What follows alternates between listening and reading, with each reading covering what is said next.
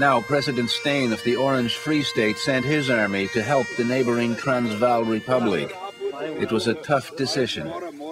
My great-grandfather, he knew how powerful the British Empire was at the time, just before the outbreak of the Boer War, because he practiced as an advocate in London.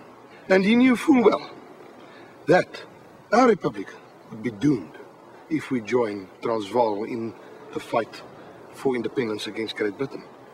But he said, I'd rather lose the independence of the Free State with honor than retain it with dishonor.